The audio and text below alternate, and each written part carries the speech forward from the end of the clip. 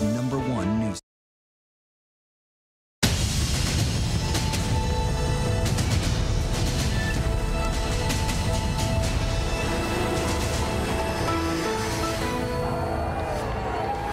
Tonight, an incredible test of endurance in one of the world's hottest places, the Sahara Desert. The 6-day, 155-mile marathon will take runners until Friday to finish.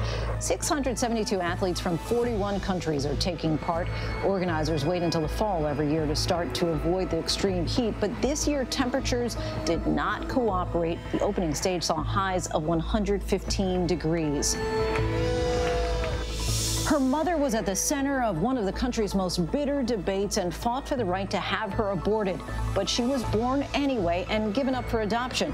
Tonight, an ABC News Prime exclusive. For the first time ever on camera, the woman who was thought of only as the Roe baby is ready to tell her story. Your mere conception brought about arguably the most controversial Supreme Court ruling in history. What's the impact on you now? Why did she decide now was the time to give her first television interview? And what does she want you to know tonight about the secret she kept for years until now? And tonight, the protests and controversy as the Supreme Court hears in-person arguments for the first time since the pandemic began. The justices set to weigh in on some of the most divisive cases in decades on abortion, gun rights, and the death penalty. What you need to know ahead of the big term. The social media giant in the dark today, Facebook crippled by a global outage. At the same time, under fire from a former employee turned whistleblower.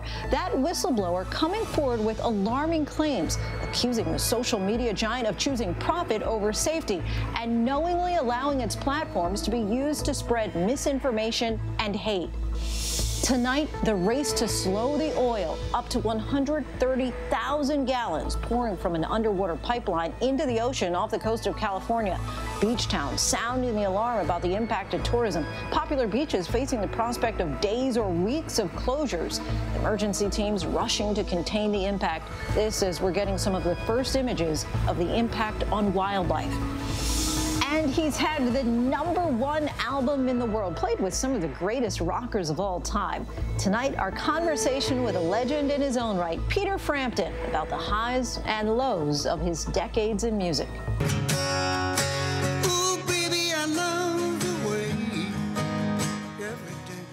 Good evening, everyone. I'm Lindsay Davis. Thank you so much for streaming with us as we begin yet another busy work week. The Supreme Court is now back in session, and over the weekend, thousands of women marched in cities and towns all across the country. Women of all stripes coming together, galvanized by what some call an unprecedented attack on reproductive rights.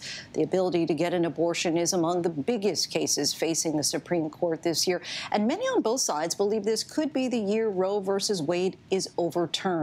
That landmark case was filed decades ago by this woman, Norma McCorvey, a.k.a. Jane Roe. To this day, it remains one of the most polarizing issues in American society. And now, just imagine if you were the baby whose biological mother famously fought to have you aborted.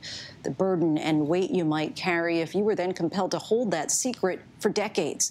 We have a lot to get to tonight, from a massive social media outage to the latest on the fight against COVID. But we begin with the first television interview from the baby, now all grown up, at the heart of one of this nation's most bitter fights.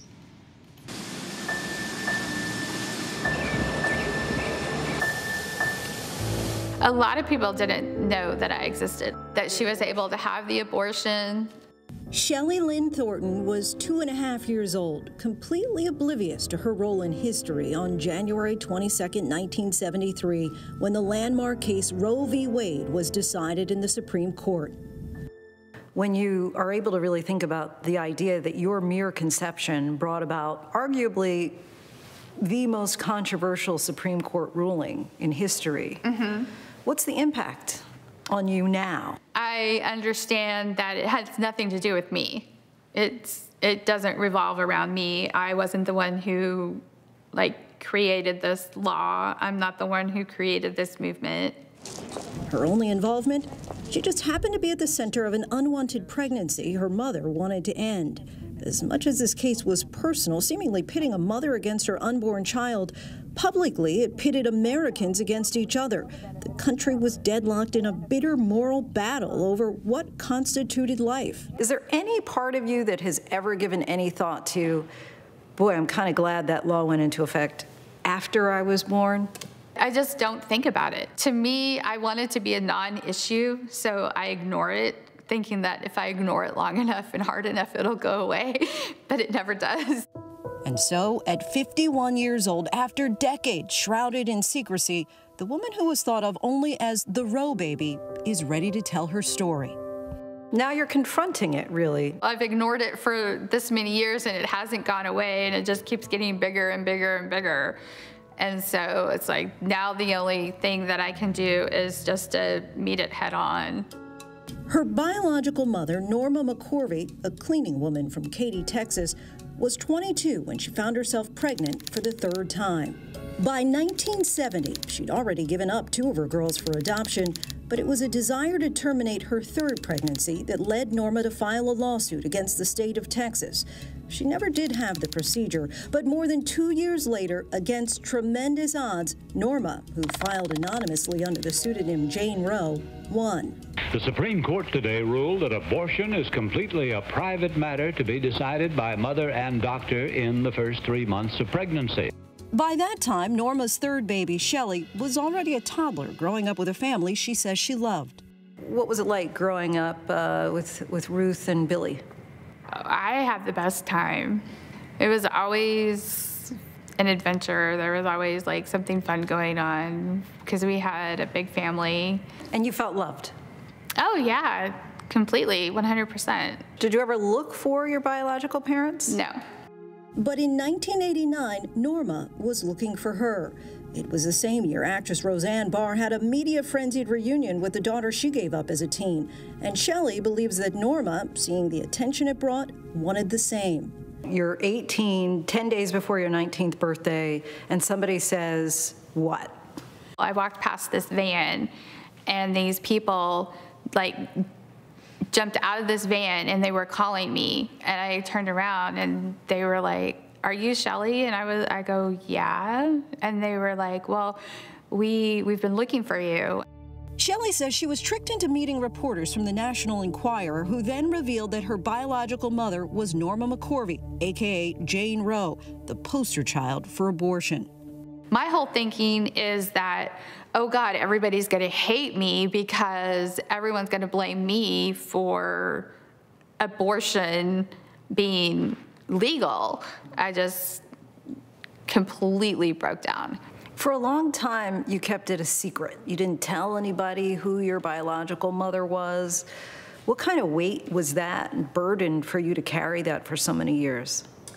It's a lot of weight. It's pretty big. I feel that it was always hard for me to form relationships with people because I felt like I was always holding something back. Like they never really got like 100% me. I still carry that. And I probably always will. As an 18-year-old, had you thought anything about Roe v. Wade or abortion? I never really grew up knowing anything about abortion because it was just never not a thing that was talked about in our family. Like if a family member had a baby, they couldn't take care of it, then somebody else in the family took it and took care of it. In the 80s, Roe v. Wade was quickly becoming a partisan issue. Many Republicans, like President Ronald Reagan, took a firm stance against it. We're told about a woman's right to control her own body, but doesn't the unborn child have a higher right, and that is to life, liberty, and the pursuit of happiness?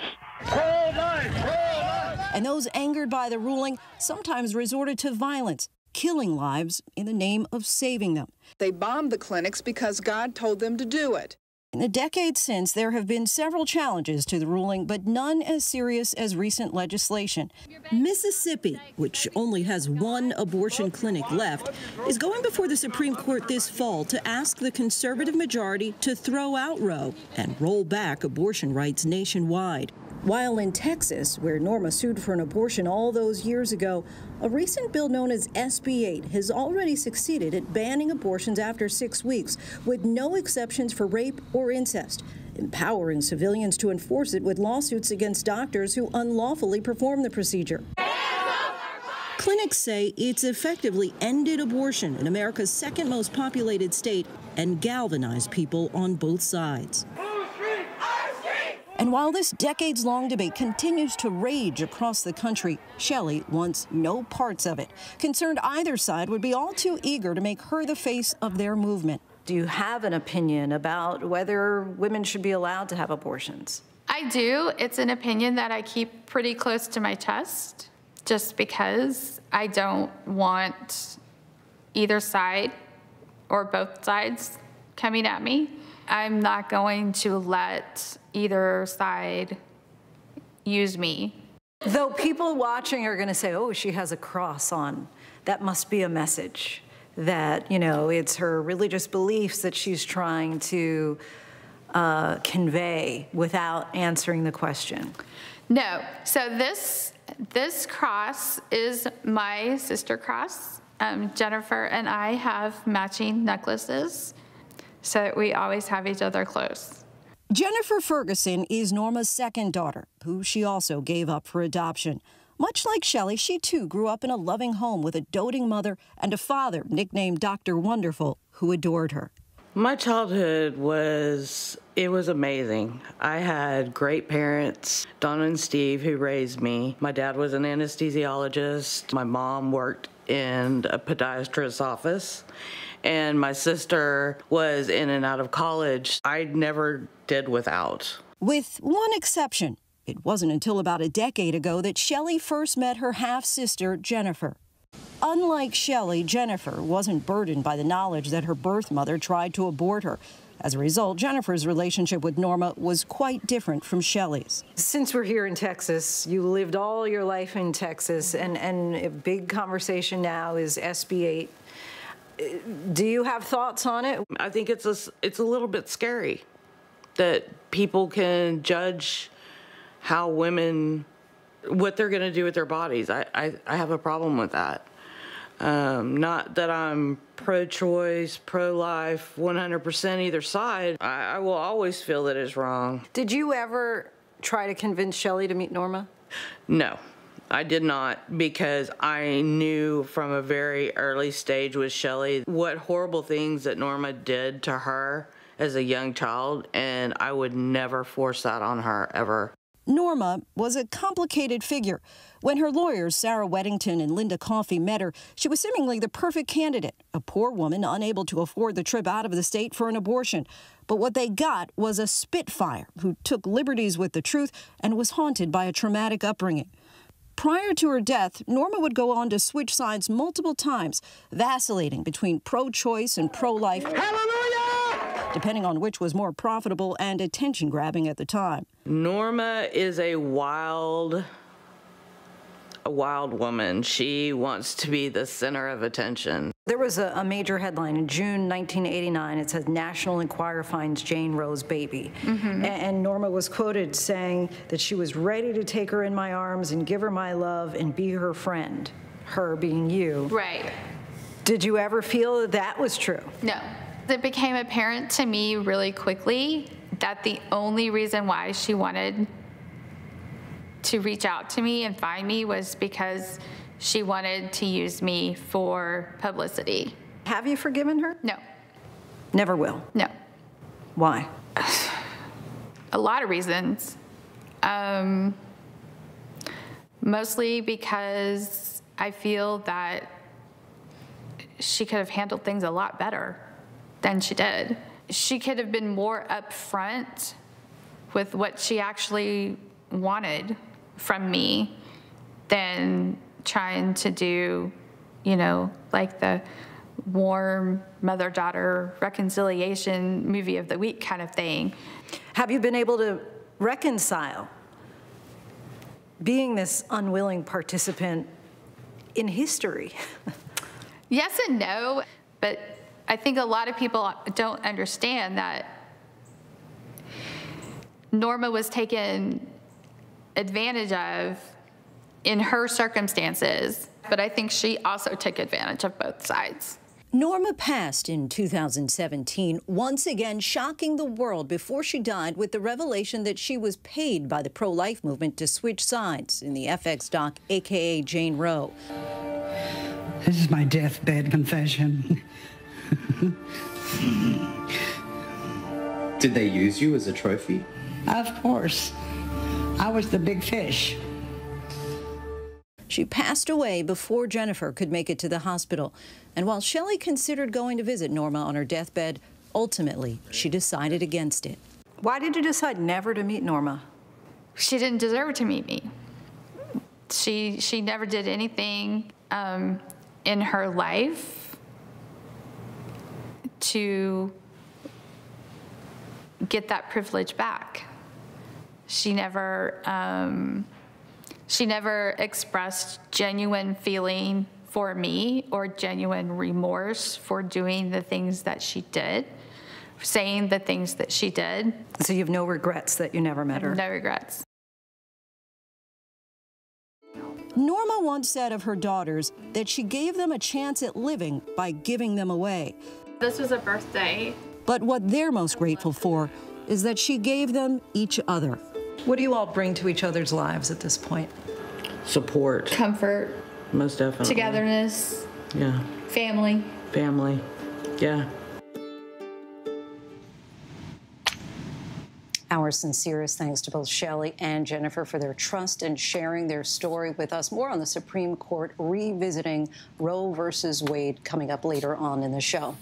Now to the social media giant in the dark for hours. Facebook's 3 billion users unable to access the site for most of the day. But tonight the popular site is slowly coming back online. This comes as a former employee turned whistleblower has come forward claiming Facebook's platforms amplify hate, misinformation, and political unrest. Terry Moran reports. Tonight, major outages affecting billions of users of Facebook, Instagram, and WhatsApp. All of it starting this morning and continuing through the day. All of the sites owned by Facebook. In a statement, Facebook acknowledging they are experiencing network issues and teams are working as fast as possible to debug and restore. All this chaos coming just hours after Facebook's whistleblower revealed her identity overnight on CBS's 60 Minutes. Frances Hogan worked at Facebook for 2 years but left in May after her civic integrity unit was disbanded following the 2020 election. She leaked thousands of pages of internal Facebook research that she says shows the social media giant knowingly stokes divisions, spreads misinformation, and harms younger users for its own profit. The version of Facebook that exists today is tearing our societies apart. Hogan saying the more anger Facebook users are exposed to, the more time they spend on the site and the more content they consume. Facebook makes more money when you consume more content. People enjoy engaging with things that elicit an emotional reaction. And the more anger that they get exposed to, the more they interact and more they consume. Misinformation, angry content is enticing to people and keeps them on the platform. Yes. Facebook has realized that if they change the algorithm to be safer, people will spend less time on the site, they'll click on less ads, they'll make less money. Hogan says Facebook put some safeguards in place leading up to the 2020 election to cut down on misinformation and anger, but then as soon as the election was over, they turned them back off, or they changed the settings back to what they were before to prioritize growth over safety. Facebook pushing back hard hours after the 60 Minutes piece aired. Every day, our teams have to balance protecting the ability of billions of people to express themselves openly with the need to keep our platform a safe and positive place. Social media competitor Twitter appearing to try to capitalize on this, tweeting, "Hello, literally everyone." But tonight, Twitter reporting slowdowns too. Terry Moran joins us from the Hill tonight. Terry, the whistleblower plans to testify tomorrow before Congress. And viewers may be wondering how she was able to leave Facebook with those internal documents and if she faces any legal exposure for that. It's a good question, Lindsay. Now, she says that she managed to get those documents out over a 2-month period, and no, she does not face any retaliation. She is protected under the SEC's whistleblower program because Facebook is a publicly traded company, and the law prevents publicly traded companies from retaliating against whistleblowers. Facebook, as it gradually and the other apps come back online, has issued a statement saying, to everyone who was affected by the outages on our platforms today, we say, we are sorry. And as they come back online, no word as to whether or not that massive global outage was related at all to the whistleblowers' revelations. Lindsay? So many conspiracy theories around that. Terry Moran, our thanks to you. Joining us now is Roger McNamee, an early investor in Facebook who advised co-founder Mark Zuckerberg. He's the author of the New York Times bestseller, Zucked, Waking Up to the Facebook Catastrophe. Thank you so much for joining us tonight. What do you make of the outage today that took down Facebook and platforms like Instagram and WhatsApp for hours? How big of a problem is this? So, Lindsay, I think the timing of this is a spectacular coincidence. There are a lot of potential causes. The key thing is Facebook is so large that they manage their internet infrastructure inside the company, which is, smaller companies obviously have someone on the outside who does it. But Facebook does all their own. So this was internal to Facebook. The most likely explanation is they were doing an upgrade or something and simply made a mistake, and that brought everything down. I mean, obviously, there are other possibilities, but that is by far the most likely one. The timing is just brilliant because at a moment in time when a whistleblower has explained why each and every one of us should be incredibly cautious about going on to Facebook and Instagram and WhatsApp, the sites go down and give us an opportunity to experience how much better our lives are without them. How much better our lives are without them. Wow. Okay. Well, a lot of people might disagree with that. Certainly, the conspiracy theories abound. This week, a former Facebook employee came forward as the source of tens of thousands of leaked documents behind the Wall Street Journal's reports about a number of challenges facing the company. What was the most troubling revelation from these reports in your mind?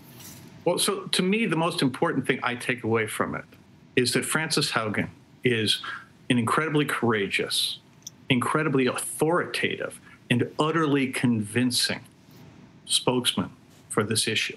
And what she's done is to bring forward clear evidence that Facebook's business model, which is to say the entire way the company operates, is structured in such a way that harm is not only inevitable, it's unavoidable. And that the management team at every opportunity has chosen to protect the business model rather than to protect the country. So whether it's related to COVID disinformation, whether it's related to the insurrection, whether it's related to human trafficking or protecting teenage girls from all kinds of psychological damage, Facebook every single time has opted to protect its business model.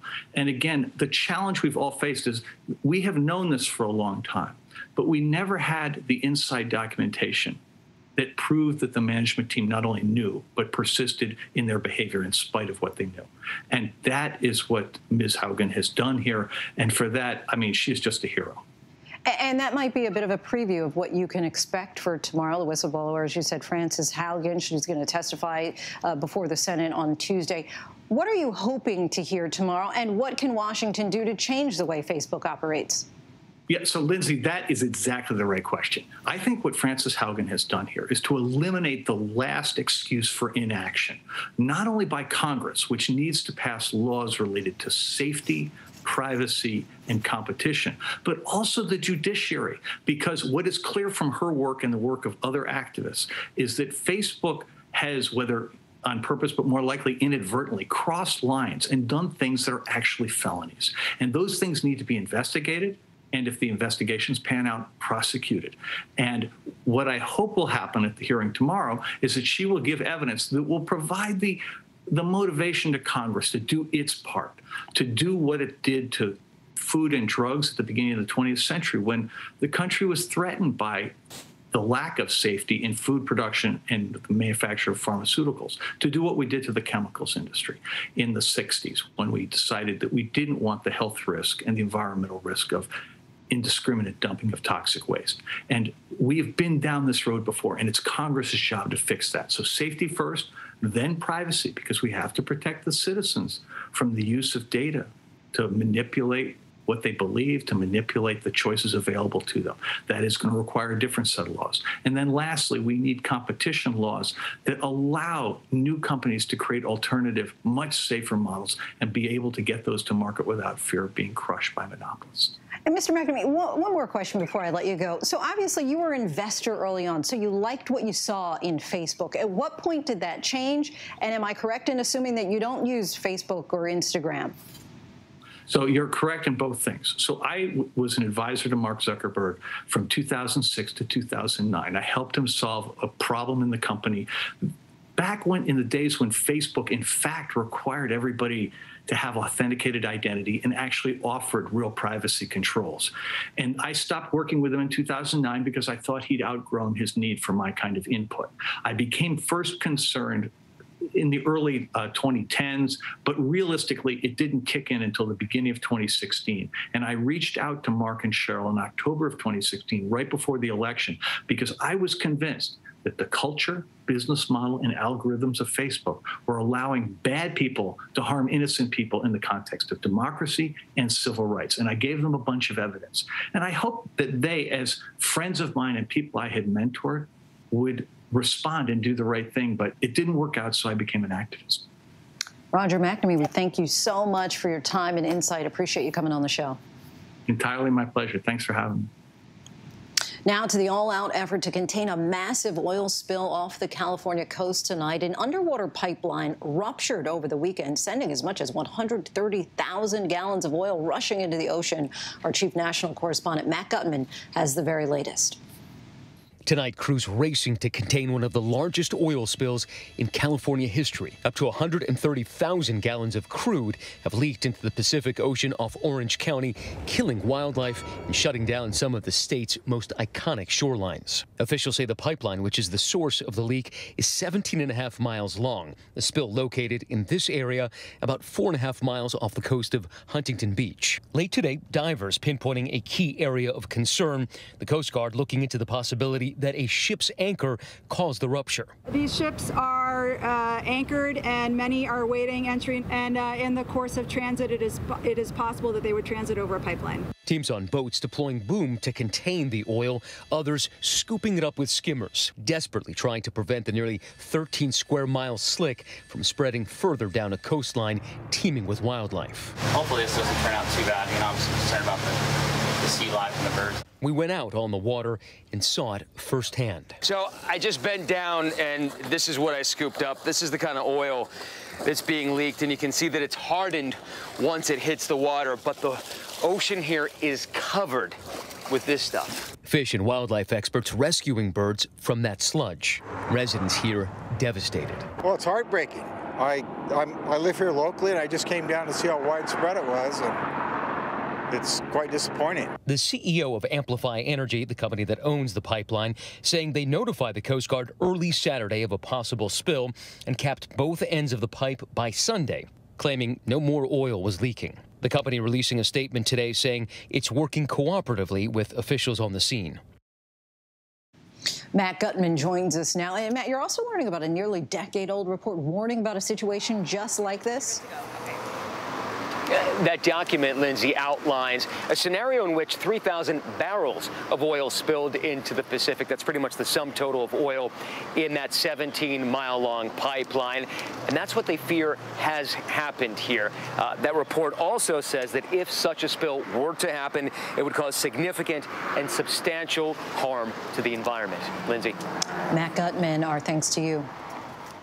A new era began in New York City today after the COVID vaccine mandate took effect. Despite the overwhelming majority of teachers and healthcare workers who are at least partially vaccinated, some still took to the streets in protest. And today, Dr. Fauci gave us a reality check about what we can expect for the holidays. ABC's Ariel Reshef brings us the latest.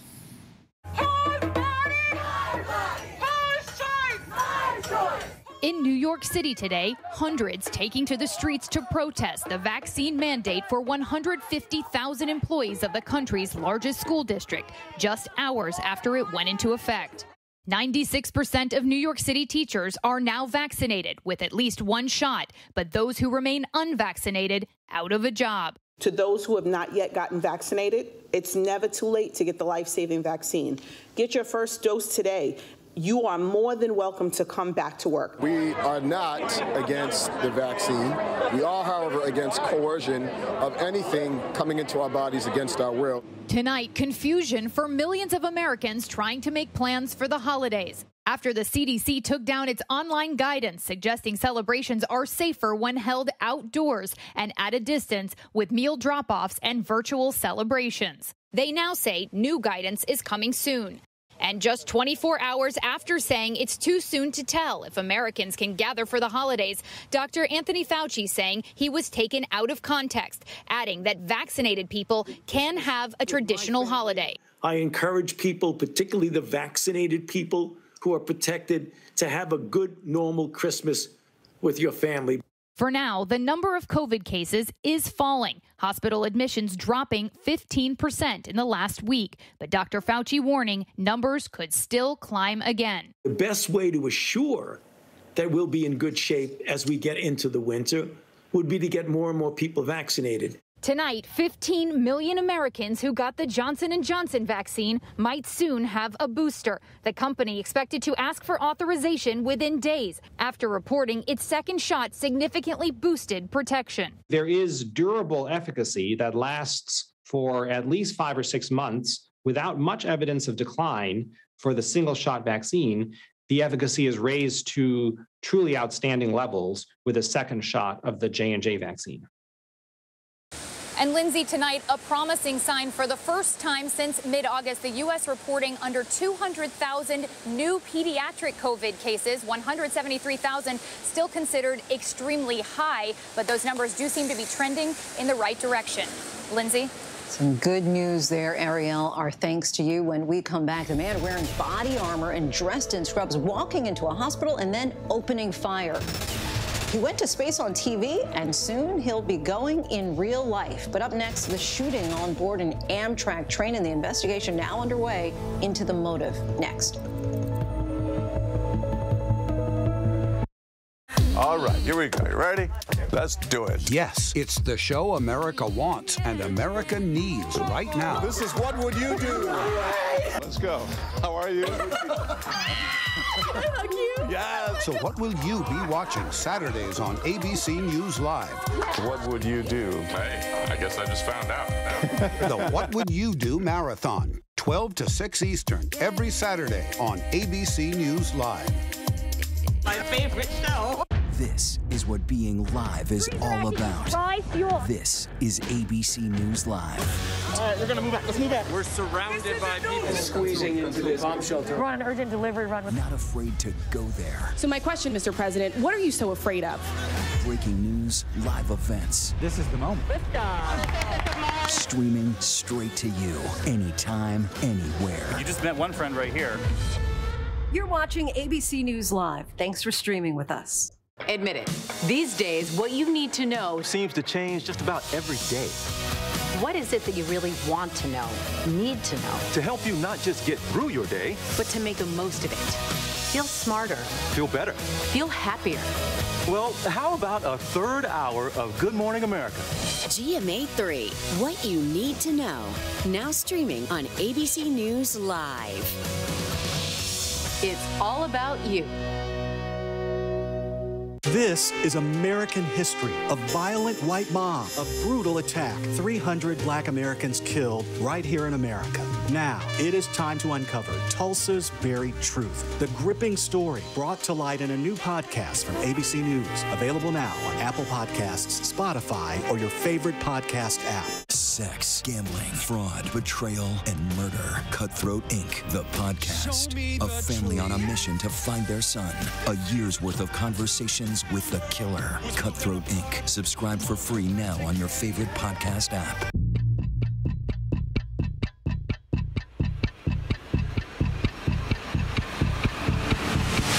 Hours, Assault on the Capitol, the ABC News original, exclusively on Hulu, now streaming. Now with so much on the line, more Americans are turning to David Muir and ABC's World News Tonight than any other program across all of television. Tonight, police are looking for the suspect who ran off after pushing a woman onto an oncoming subway train here in New York City. The victim is in stable condition and is being treated for injuries to her face. Police believe it was an unprovoked attack. Some scary moments aboard an Amtrak train this morning after a person opened fire. Now a DEA agent is dead and another is in critical condition. But what exactly led to this shootout in Arizona? ABC's Kana Whitworth has the details. Tonight, a DEA officer is dead and 2 other members of law enforcement injured after a shooting at an Arizona train station. At 7:40 a.m., this Amtrak train traveling from Los Angeles to New Orleans makes a stop in Tucson. Then just after 8 a.m., shots ring out inside the train.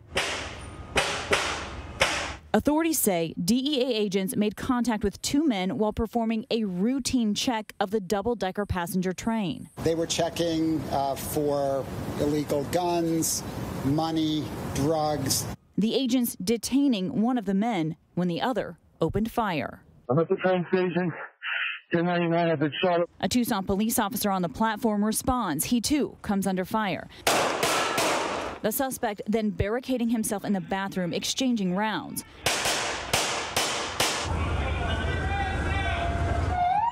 More officers arriving on scene. Ultimately, it was determined that the suspect in the bathroom was, in fact, deceased. Now, Lindsay, none of the nearly 150 passengers and crew were injured. They were safely evacuated. Authorities know that train left from here in Los Angeles, so now they're trying to figure out when and where those suspects boarded. Lindsay? Kana, thank you. Still ahead here on Prime, so many consequential decisions ahead for the Supreme Court. Why some of the actions of the court's newest members are making court watchers pause on their assumptions. She was the former press secretary for President Trump and worked closely with his wife. Now she's dishing dirt about them both. And it's one of the rare topics of agreement of people on both sides of the aisle. We'll take a look at the issue of Afghan resettlement by the numbers. But first, our tweet of the day. Twitter throwing a bit of shade about their competitors' outages.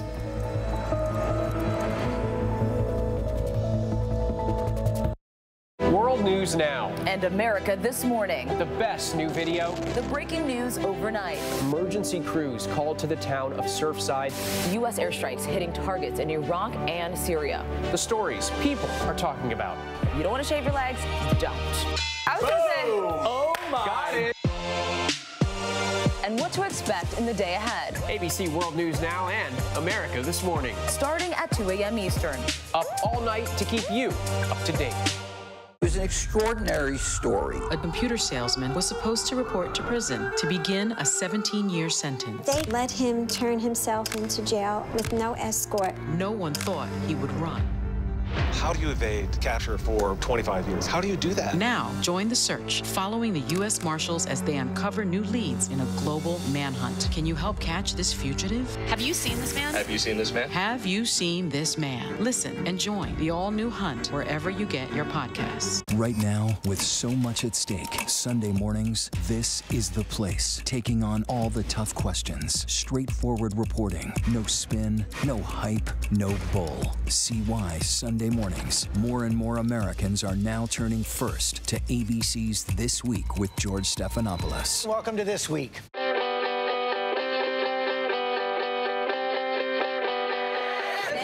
you wake up in the morning, when you wake up in the morning, darling, I'll be by your side. I'll be there by your side. I'll be everything you wanted. I'll be there by your side.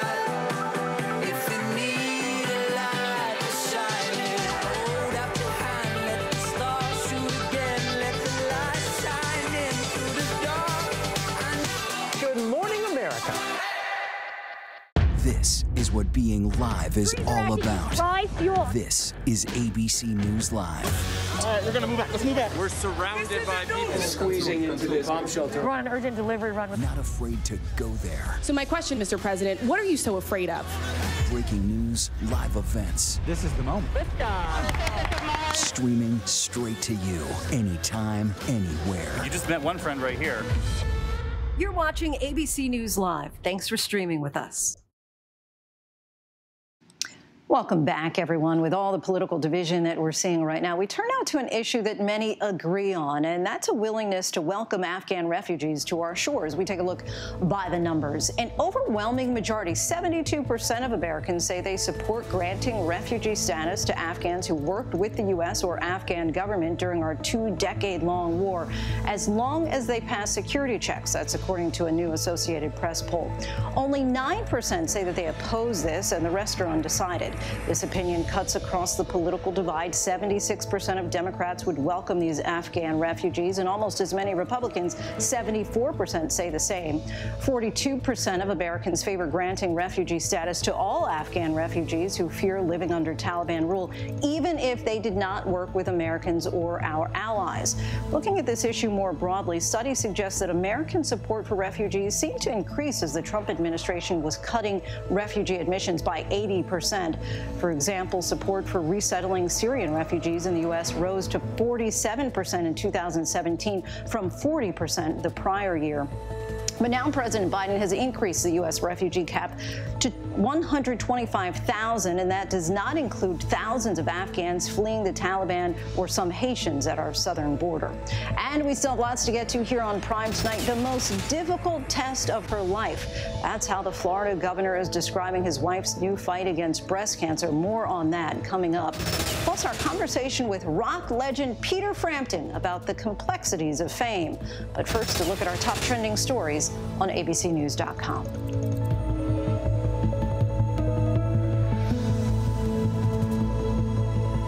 It was an extraordinary story. A computer salesman was supposed to report to prison to begin a 17-year sentence. They let him turn himself into jail with no escort. No one thought he would run. How do you evade capture for 25 years? How do you do that? Now, join the search, following the U.S. Marshals as they uncover new leads in a global manhunt. Can you help catch this fugitive? Have you seen this man? Have you seen this man? Have you seen this man? Listen and join the all-new hunt wherever you get your podcast.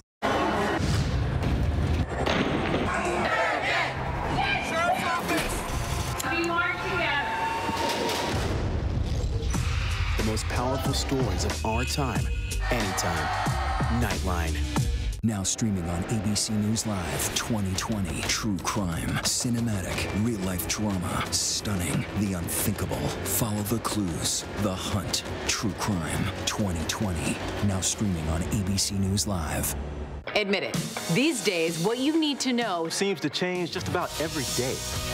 What is it that you really want to know, need to know? To help you not just get through your day, but to make the most of it.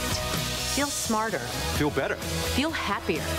Well, how about a third hour of Good Morning America? GMA 3, what you need to know.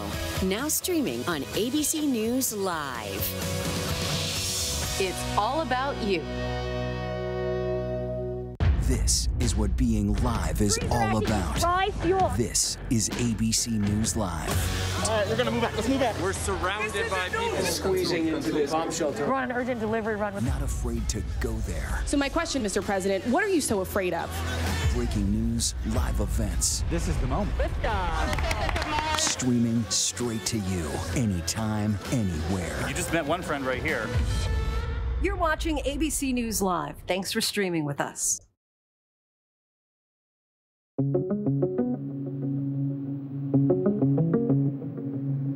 Crews scrambling to clean the blackened beaches and waters lining the stretch of California's most iconic coastal cities. This oil spill constitutes one of the most devastating situations that our community has dealt with in decades. Up to 130,000 gallons of crude have leaked into the Pacific Ocean off Orange County, killing wildlife and shutting down some of the state's most iconic shorelines.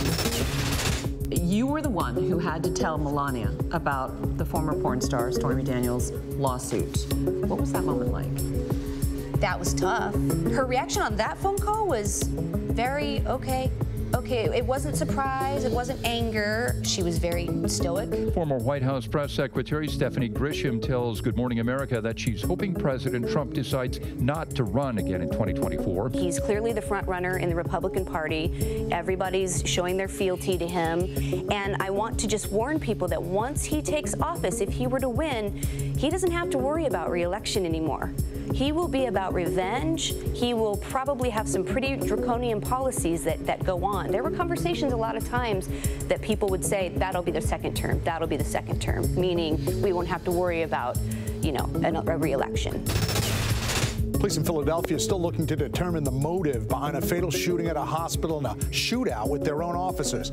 Investigators say a 55-year-old nursing assistant wearing scrubs shot and killed a co-worker at Thomas Jefferson University Hospital this morning. The gunman then drove off in a U-Haul. 4 officers encountered him near a school, and they traded gunshots. The suspect and 2 officers were hit. They are all, though, expected to survive. Investigators believe the gunman targeted his fellow nursing assistant to do harm. No word on the relationship between the two or what led to the shooting. Loved ones of Mia Marcano are demanding justice after a body believed to be the 19-year-old college student was found slain in a wooded area of Orlando. The family's lawyer saying more could have been done. There are young students who live at this apartment complex today who are passing around a petition. We're learning that there weren't even security cameras in a number of places at this complex. More than a week after her disappearance, cell phone records from the prime suspect, maintenance worker Armando Caballero, led them to that grim discovery.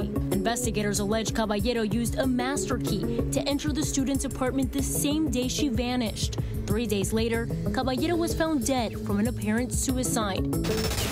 The First Lady of Florida has been diagnosed with breast cancer. Governor Ron DeSantis announced the news about his wife, Casey, in a statement earlier today saying that she faces the most difficult test of her life, but will not give up. Casey DeSantis is 41 years old. The couple have 3 children who are 4, 3, and 1. No other details were given about her condition or her treatment. Space, the final frontier. He's actually going into space. Star Trek actor William Shatner set to blast off next week on board a rocket from Jeff Bezos' space travel company, Blue Origin. At 90 years old, Shatner will become the oldest person ever to enter space. This is Captain Jim Kirk of the Enterprise. In a press release, the man who played Captain T. Kirk said, "I've heard about space for a long time now. I'm taking the opportunity to see it for myself." Meanwhile, Shatner's trek into space on October 12th will be with 3 others, including Audrey Powers. She is Blue Origin's Vice President of Mission and Flight Operations. I've had a great deal to do with all of these preparations for human flight. I have wanted to fly in space since birth. By the way, this Enterprise follows Blue Origin's first flight in late July. Beamed up for sure. Welcome back, everyone. Now to the Supreme Court, starting a new term that could bring some of the most consequential rulings in years, including landmark decisions about abortion. This is public debate over the court intensifies, and as approval of the justices sinks to its lowest point in decades. Here's ABC's Devin Dwyer. As Americans snatch up guns at record pace and shooting deaths soar, this one and this one. The Supreme Court will decide this fall whether there's a fundamental right to carry a handgun outside the home. It would mean that you could expect more people to be carrying handguns in places like New York City, Boston, and Los Angeles. The court will also decide whether to reinstate the death sentence for the Boston Marathon bomber, allow the government to keep secret details of so-called CIA black sites, and whether parents in Maine can use taxpayer funds to send their kids to religious schools.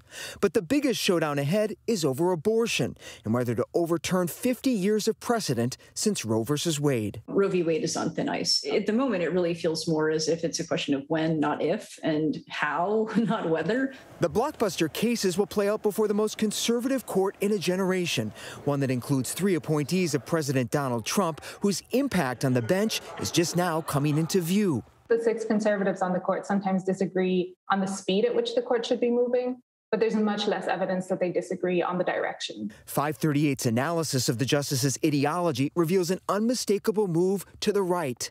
Sonia Sotomayor, now the most liberal justice, Clarence Thomas remains the most conservative. But no longer is just one justice considered a swing vote, but now potentially 3 in the middle. All conservatives, Chief Justice John Roberts and Trump appointees Brett Kavanaugh and Amy Coney Barrett. Barrett, for example, voted with Roberts and Kavanaugh over 90% of the time. Based on what we know so far, she seems like she's going to be a core component of the conservative triad at the center of the court. After Justice Ruth Bader Ginsburg's passing a year ago, Democrats sounded the alarm about Barrett. A judicial torpedo they are firing at the ACA. But the court's newest member has so far defied expectations on both sides, voting to uphold Obamacare and staking out middle ground in a dispute over faith and LGBT rights. I think we would agree that there's really not any circumstance we can think of in which racial discrimination would be permitted as a religious exemption. Can you think of any example where an objection to same-sex marriage would justify an exemption? It was very, very significant that the expectation that Justice Barrett would be a reliable vote for the most doctrinaire originalist position has not materialized. Brett Kavanaugh was in the majority more than any other justice last term in oral arguments exhibiting pragmatism and empathy as in his defense of college athletes. The schools are conspiring with competitors, agreeing with competitors, I'll say that, to pay no salaries to the workers who are making the schools billions of dollars. And that just seems entirely circular and even somewhat disturbing. The justices' public words and writings are being scrutinized for clues on how they might decide the divisive disputes ahead. We don't know what Brett Kavanaugh, who is no longer beholden to John Roberts to get the deciding vote, will say about abortion. And we don't know the same about Justice Barrett. Barrett and Kavanaugh cast votes this summer to allow Texas to move forward with its abortion ban on procedural grounds, breaking with Chief Justice John Roberts, who would have put it on hold. This Texas prohibition on abortion after about 6 weeks is clearly unconstitutional. The question is when this U.S. Supreme Court has before it this law or a law like it, whether it will change the constitutional law of abortion. To some, it's a sign of where the court is headed, fueling a public perception of the justices as politically motivated. I thought that was a very bad decision, and I dissented. After the Texas decision, public approval of the Supreme Court plummeted, down 9 points from July, 18 points from last year. Fewer Americans approve of the Supreme Court now than at any point in the last 2 decades of Gallup polling. Not since Bush against Gore has the public perception of the court's legitimacy seemed so seriously threatened. A crisis not lost on the justices themselves. We have lost the capacity, even, I think, as leaders, to not allow others to manipulate our institutions when we don't get the outcomes that we like. Justice Thomas, the most senior conservative, echoing Justice Breyer, the most senior liberal. If the public sees judges as politicians in robes, its confidence in the courts and in the rule of law itself can only diminish. I hope and expect that the court will retain its authority. But that authority, like the rule of law, depends on trust.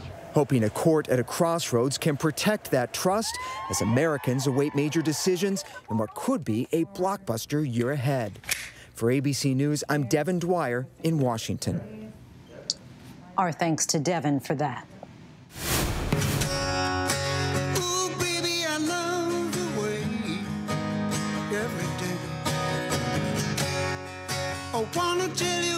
We're going to have that song in our heads the rest of the day. That was Grammy Award-winning artist and rock legend Peter Frampton performing Baby I Love Your Way acoustically at his home. Frampton, who shot to worldwide fame in 1976 when his double album Frampton Comes Alive hit #1 on the charts and to this day remains one of the best-selling live albums of all time.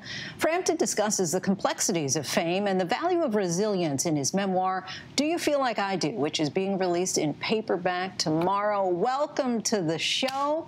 40 years ago, the album Frampton Comes Alive just exploded, selling more than 17 million copies around the world. You had been moderately successful both as a guitar player and vocalist, but this album really solidified you as a superstar at age 25 and a sex symbol to boot. Tell us about that time and how your life and career changed.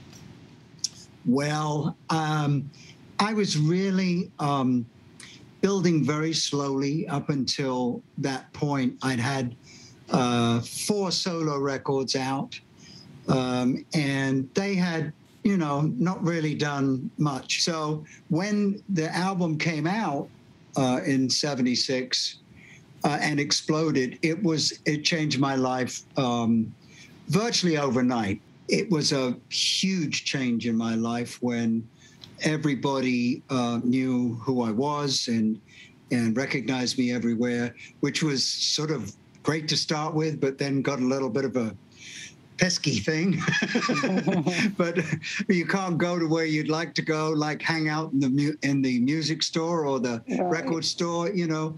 But in the end, you know, I just sort of got used to this new level of fame, and I've been pretty grounded kind of guy. I had about 3 weeks of going nuts, I think, but just 3 weeks. Wow. Okay. Well, you know, all right, 3 months. So Frampton Comes Alive, it certainly was a high point, but you weren't able to follow up on that success and ran into some snags along the way due to some poor career choices, a near-fatal car accident, and bad business deals, which left you in debt and adrift. Can you talk a bit about the pressure that you faced and how this all impacted your mental health? It definitely put me in a place where I, you know, was abusing myself and self-medicating and stuff like that. Which seems to happen. But I think that because I've always been a survivor, I used the time to just work out what was going to happen next and how was I going to. I tried various different things, different projects, and I've always been, you know, when I fail at something, I learn the most from that. And it just makes you stronger, I think. You talked about how you were a survivor, how at one point you were self-medicating. For people who are still in the midst of their failure, who are still self-medicating at this point, how did you survive? What got you to that point? Well, I think just like most people in that situation, I bottomed out. I ended up in a police car in the back seat with my hands behind my back. And it just took once in that situation to realize that I had to go and get help. And then I went to AA, and thank you for all the people in all the rooms everywhere around the world where I went. That brought me back. Now I'm working on my 19th year of no drinking. You went back to playing your guitar, recording with artists like Ringo Starr, George Harrison, and David Bowie. How did you adapt to being behind the scenes, focusing solely on guitar and touring as part of a band after being the front man? Well, I've been a front man, I've been a side man, and I've been a front man, and I've been a side man all my life. I never wanted to be the front guy. But in the end, I realized that I did want to go out there and try it myself and write the songs for me and be a solo artist. So it's happened. I play with people now. That's my default position, really, is the guitar player. And singing, I had to sing if I wanted to front my own band. I guess I could have got a singer, but I decided to try it, and it seemed to work out. Yeah, I think that worked out just fine. Back in 2019, you launched a farewell tour, which was ultimately canceled due to the pandemic. Instead, we got the Peter Frampton Stays Inside tour. Tell us about that.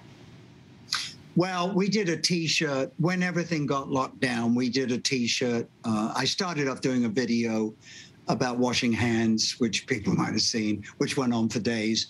And of course, and then I decided that maybe we should use the front cover of Frampton Comes Alive. But I put a mask on it, so we brought those out. Peter Frampton, it has just been a pleasure to be able to talk to you. Thanks so much for joining us tonight and sharing your story. Do You Feel Like I Do? A memoir is now available in paperback wherever books are sold. Thank you, Lindsay. Before we go tonight, the image of the day. Bubba Wallace becomes only the second black driver in NASCAR history with a Cup Series victory after a rain-shortened race at Talladega. Our congratulations to him. And that is our show for this hour. Be sure to stay tuned to ABC News Live for more context and analysis of the day's top stories. Thanks so much for streaming with us.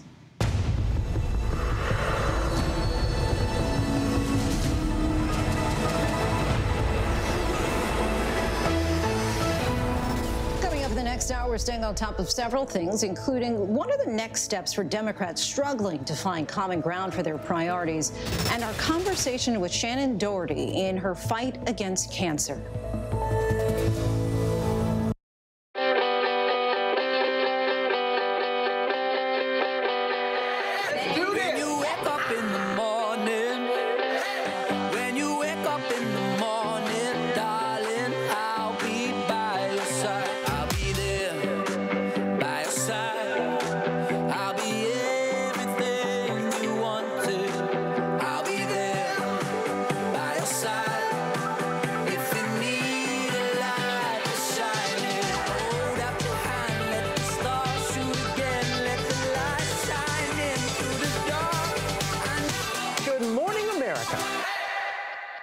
Admit it, these days, what you need to know seems to change just about every day. What is it that you really want to know, need to know? To help you not just get through your day, but to make the most of it. Feel smarter. Feel better. Feel happier. Well, how about a third hour of Good Morning America? GMA 3, what you need to know. Now streaming on ABC News Live. It's all about you. The ladies you love, the hottest topics happening now. There's only one place to find it all. You guys are having the hard conversations. I love The View. The most watched #1 daytime talk show is The View. Now streaming on ABC News Live. More Americans choose ABC News, America's #1 news source.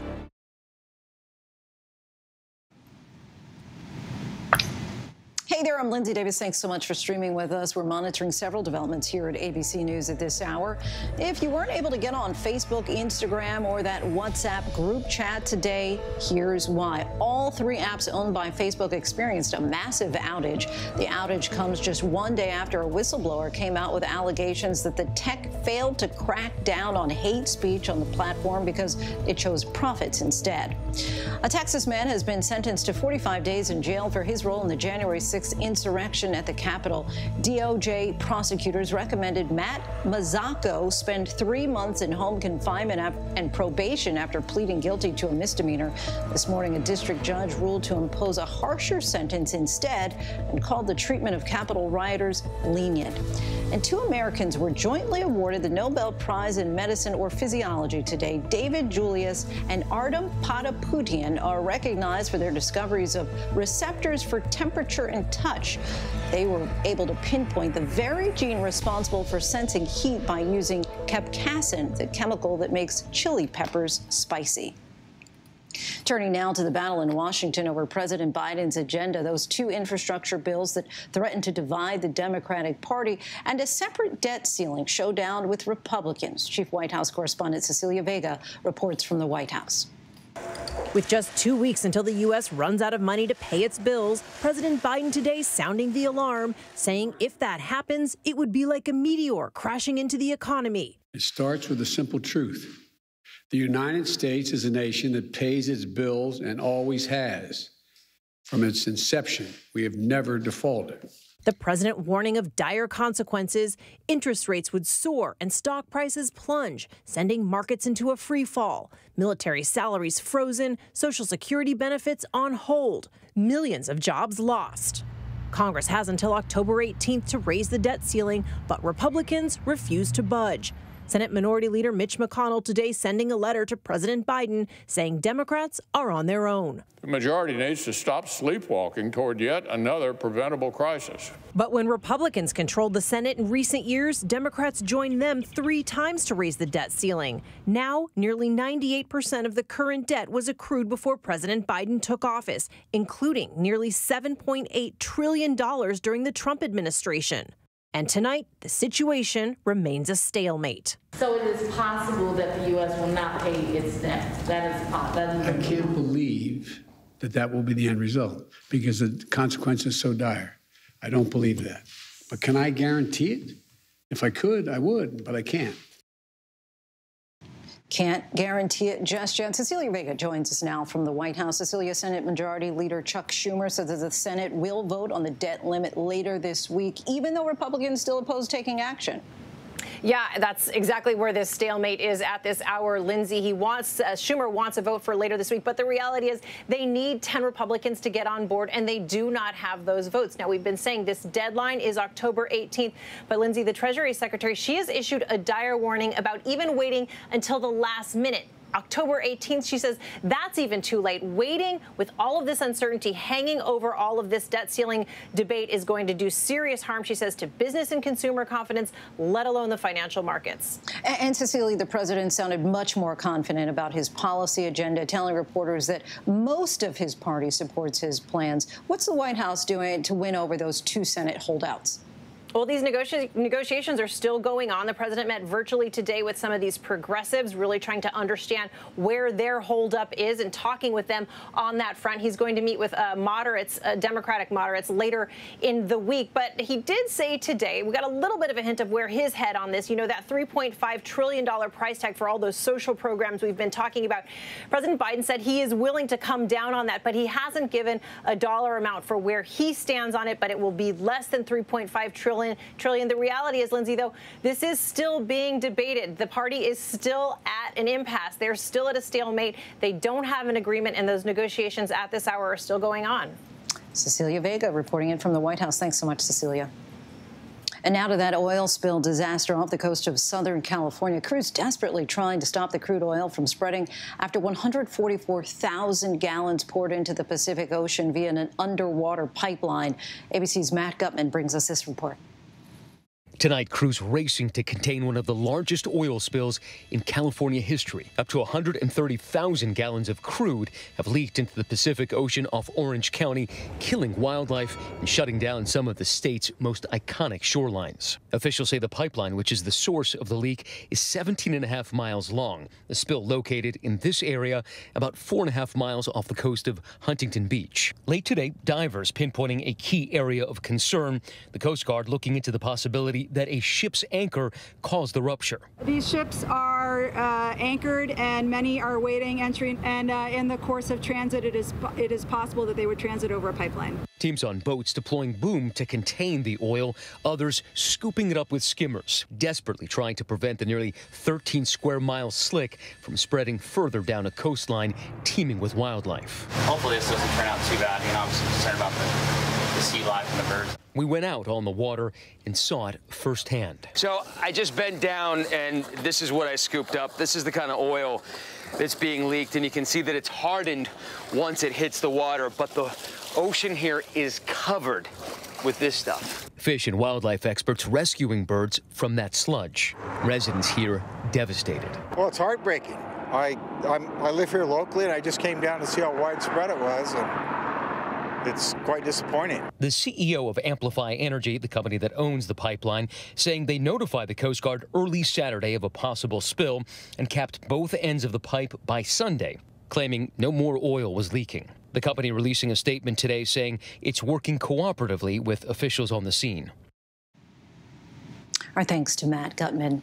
The ability to get an abortion is among the biggest cases facing the Supreme Court this year, and many on both sides believe this could be the year Roe versus Wade is overturned. That landmark case remains one of the most polarizing issues in American society. And now, just imagine if you were the baby whose biological mother famously fought to have you aborted. The burden and weight that you might carry if you were then compelled to hold that secret for decades. Tonight, in her first television interview, we speak with that baby, now all grown up, at the heart of one of this nation's most bitter fights.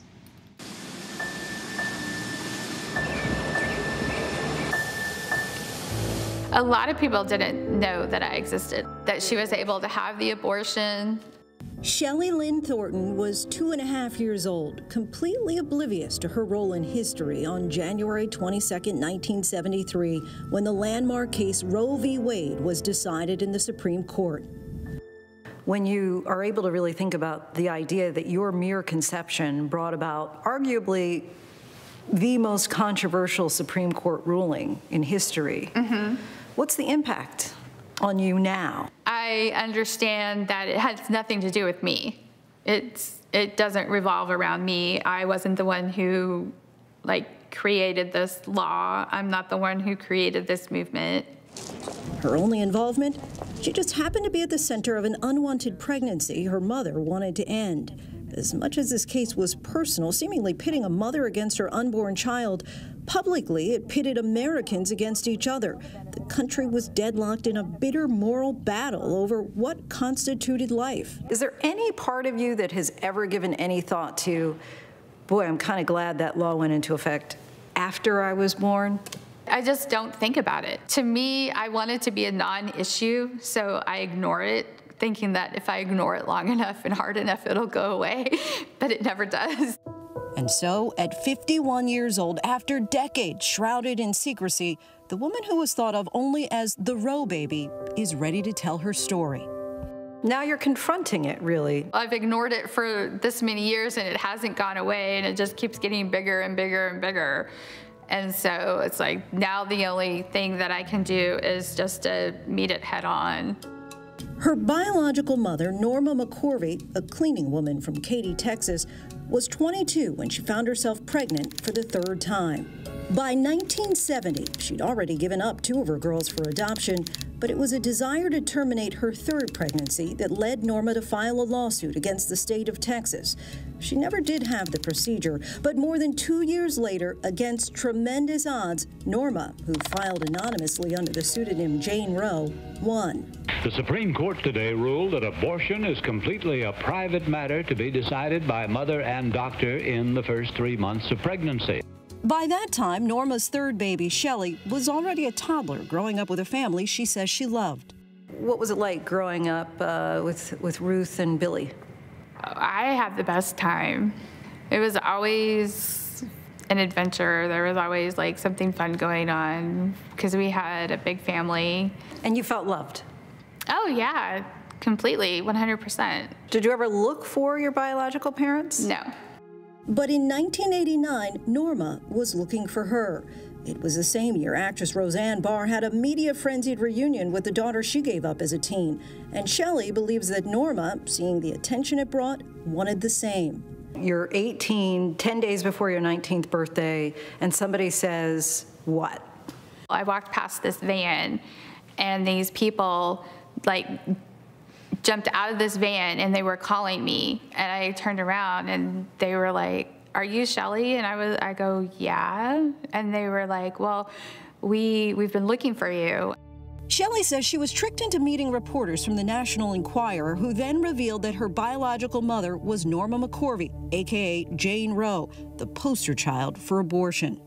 My whole thinking is that, oh God, everybody's going to hate me because everyone's going to blame me for abortion being legal. I just completely broke down. For a long time, you kept it a secret. You didn't tell anybody who your biological mother was.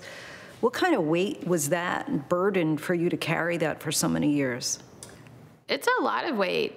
It's pretty big. I feel that it was always hard for me to form relationships with people because I felt like I was always holding something back. Like they never really got like 100% me. I still carry that. And I probably always will. As an 18-year-old, had you thought anything about Roe v. Wade or abortion? I never really grew up knowing anything about abortion because it was just never not a thing that was talked about in our family. Like if a family member had a baby, they couldn't take care of it, then somebody else in the family took it and took care of it. In the 80s, Roe v. Wade was quickly becoming a partisan issue. Many Republicans, like President Ronald Reagan, took a firm stance against it. We're told about a woman's right to control her own body, but doesn't the unborn child have a higher right, and that is to life, liberty, and the pursuit of happiness? And those angered by the ruling sometimes resorted to violence, killing lives in the name of saving them. They bombed the clinics because God told them to do it. In the decades since, there have been several challenges to the ruling, but none as serious as recent legislation. Mississippi, which only has one abortion clinic left, is going before the Supreme Court this fall to ask the conservative majority to throw out Roe and roll back abortion rights nationwide. While in Texas, where Norma sued for an abortion all those years ago, a recent bill known as SB 8 has already succeeded at banning abortions after 6 weeks, with no exceptions for rape or incest, empowering civilians to enforce it with lawsuits against doctors who unlawfully perform the procedure. Clinics say it's effectively ended abortion in America's second most populated state and galvanized people on both sides. And while this decades-long debate continues to rage across the country, Shelley wants no parts of it, concerned either side would be all too eager to make her the face of their movement. Do you have an opinion about whether women should be allowed to have abortions? I do. It's an opinion that I keep pretty close to my chest, just because I don't want either side or both sides coming at me. I'm not going to let either side use me. Though people watching are going to say, oh, she has a cross on. That must be a message that, you know, it's her religious beliefs that she's trying to convey without answering the question. No. So this cross is my sister cross. Jennifer and I have matching necklaces, so that we always have each other close. Jennifer Ferguson is Norma's second daughter, who she also gave up for adoption. Much like Shelley, she too grew up in a loving home with a doting mother and a father nicknamed Dr. Wonderful, who adored her. My childhood was amazing. I had great parents, Donna and Steve, who raised me. My dad was an anesthesiologist. My mom worked in a podiatrist's office. And my sister was in and out of college. I never did without. With one exception. It wasn't until about a decade ago that Shelley first met her half-sister, Jennifer. Unlike Shelley, Jennifer wasn't burdened by the knowledge that her birth mother tried to abort her. As a result, Jennifer's relationship with Norma was quite different from Shelley's. Since we're here in Texas, you lived all your life in Texas, and a big conversation now is SB 8. Do you have thoughts on it? I think it's a little bit scary that people can judge how women, what they're going to do with their bodies. I have a problem with that. Not that I'm pro-choice, pro-life, 100% either side. I will always feel that it's wrong. Did you ever try to convince Shelley to meet Norma? No. I did not, because I knew from a very early stage with Shelley what horrible things that Norma did to her as a young child, and I would never force that on her, ever. Norma was a complicated figure. When her lawyers, Sarah Weddington and Linda Coffey, met her, she was seemingly the perfect candidate, a poor woman unable to afford the trip out of the state for an abortion. But what they got was a spitfire who took liberties with the truth and was haunted by a traumatic upbringing. Prior to her death, Norma would go on to switch sides multiple times, vacillating between pro-choice and pro-life, depending on which was more profitable and attention-grabbing at the time. Norma is a wild woman. She wants to be the center of attention. There was a major headline in June 1989. It said, National Enquirer finds Jane Roe's baby. Mm-hmm. And Norma was quoted saying that she was ready to take her in my arms and give her my love and be her friend, her being you. Right. Did you ever feel that that was true? No. It became apparent to me really quickly that the only reason why she wanted to reach out to me and find me was because she wanted to use me for publicity. Have you forgiven her? No. Never will? No. Why? A lot of reasons. Mostly because I feel that she could have handled things a lot better than she did.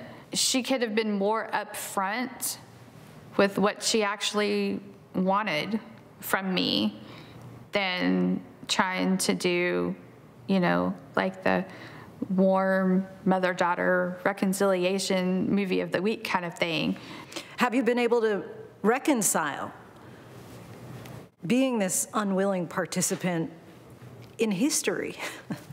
Yes and no, but I think a lot of people don't understand that Norma was taken advantage of in her circumstances, but I think she also took advantage of both sides. Norma passed in 2017, once again shocking the world before she died with the revelation that she was paid by the pro-life movement to switch sides in the FX doc, a.k.a. Jane Roe. This is my deathbed confession. Did they use you as a trophy? Of course. I was the big fish. She passed away before Jennifer could make it to the hospital. And while Shelley considered going to visit Norma on her deathbed, ultimately, she decided against it. Why did you decide never to meet Norma? She didn't deserve to meet me. She never did anything in her life to get that privilege back. She never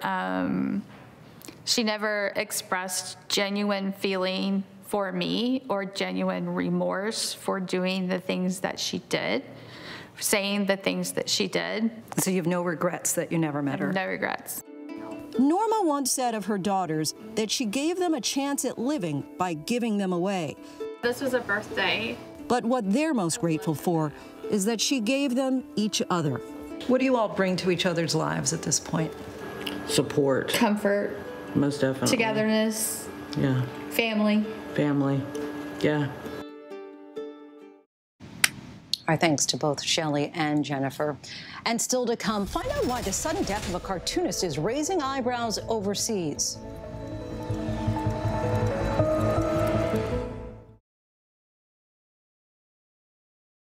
All right, here we go. You ready? Let's do it. Yes, it's the show America wants and America needs right now. This is What Would You Do? Let's go. How are you? Hug you. Yeah. So what will you be watching Saturdays on ABC News Live? What would you do? Hey, I guess I just found out. The What Would You Do Marathon, 12 to 6 Eastern, every Saturday on ABC News Live. My favorite show. This is what being live is all about. This is ABC News Live. All right, we're gonna move back. Let's move back. We're surrounded by people squeezing into this bomb shelter. We're on an urgent delivery run. Not afraid to go there. So my question, Mr. President, what are you so afraid of? Breaking news, live events. This is the moment. Streaming straight to you, anytime, anywhere. You just met one friend right here. You're watching ABC News Live. Thanks for streaming with us. Admit it. These days, what you need to know seems to change just about every day. What is it that you really want to know, need to know? To help you not just get through your day, but to make the most of it. Feel smarter. Feel better. Feel happier. Well, how about a third hour of Good Morning America? GMA 3, what you need to know. Now streaming on ABC News Live. It's all about you. The President of the United States is having an affair with an intern. Someone needs to go public. I promised him that I would not tell anyone. We just gotta show him what really happened. Are you sure you have enough evidence? You are chaos. You are mayhem. These allegations are false. Mom, I'm in trouble. Impeachment, American Crime Story. Tuesdays at 10, only on FX. Available now on demand. This is American history. A violent white mob, a brutal attack, 300 black Americans killed right here in America. Now, it is time to uncover Tulsa's buried truth. The gripping story brought to light in a new podcast from ABC News. Available now on Apple Podcasts, Spotify, or your favorite podcast app. Sex, gambling, fraud, betrayal, and murder. Cutthroat Inc., the podcast. A family on a mission to find their son. A year's worth of conversations with the killer. Cutthroat Inc. Subscribe for free now on your favorite podcast app.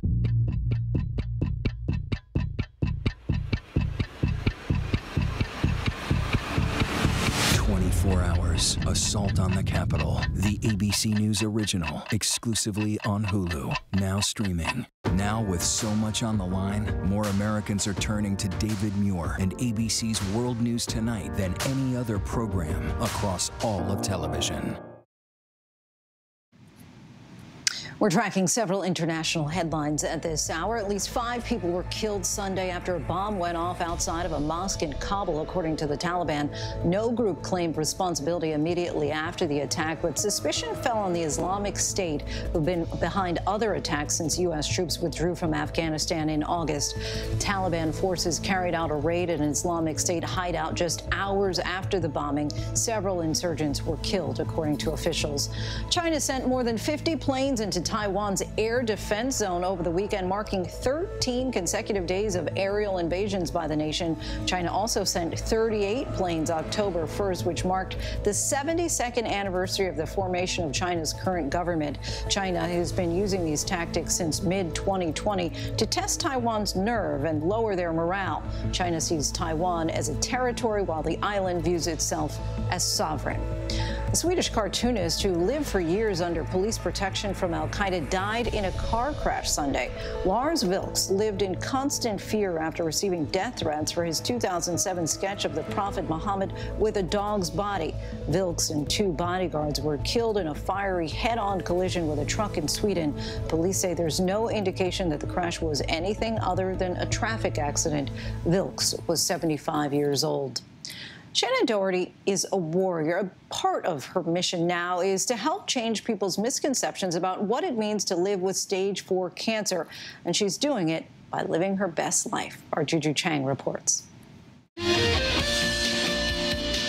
She was the tough high schooler in the iconic 90s show Beverly Hills 90210. Oh, my God. And the 2008 reboot. Oh, I'm so sorry I'm late. My flight got delayed. Shannon Doherty has been a celebrated actress for decades, but more recently, it's her health that's been in the spotlight, revealing her stage 4 breast cancer on GMA in 2020 after being in remission for 5 years. You want to own your cancer story. Yeah, I mean, I'd rather people hear it from me. Today, Doherty says she isn't just living with cancer, she is thriving. I'm living life. I'm spending a lot of time with friends and family and working. Your birth mother is standing in your house? When were you going to tell us that you found her? Doherty bringing her talents to 2 Lifetime movies, debuting this month, Dying to Belong and List of a Lifetime. It's okay. Does work feel different for you at this stage in your career? I think work was always very fulfilling to me, but in a way it's become even more fulfilling. A lot of people who get diagnosed with stage 4, they sort of get written off. It's assumed that they cannot work or they can't work at their full capacity. And that is not true. And that is something that I would really like for people to sort of stop assuming and give us a chance to prove them wrong. Improvements in treatments and when they're given are known as protocols. They've increased life expectancy, making living with stage 4 cancer for some more like a chronic disease. Give us a sense of where you are in your treatment plan and what's accounting for the fact that you look and feel so great. I'm still on my first protocol, which is a very, very, very big thing. So it's kind of like you just want to last on your protocols as long as possible so that you don't run out of protocols. In her 20s, the 90210 star was known as a difficult wild child. Doherty says that reputation came from speaking up at a time when women were expected to keep their mouths shut. It was a very different time to be an actress, because a lot of the men in the business were maybe not as collaborative with women as perhaps they are now.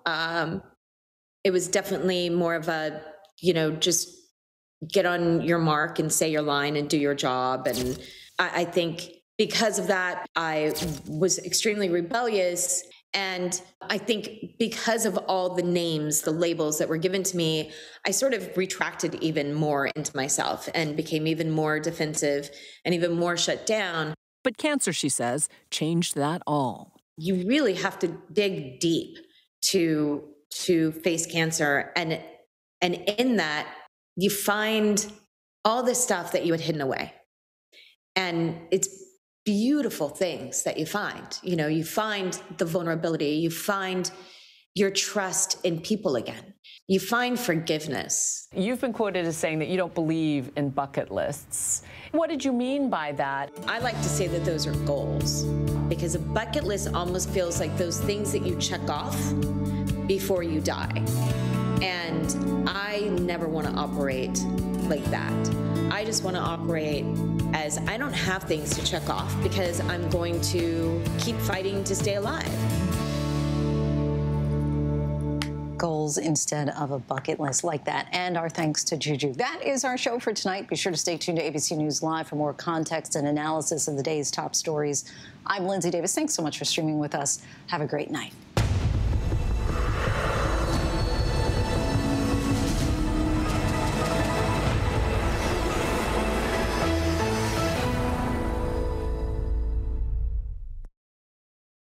World News Now. And America This Morning. The best.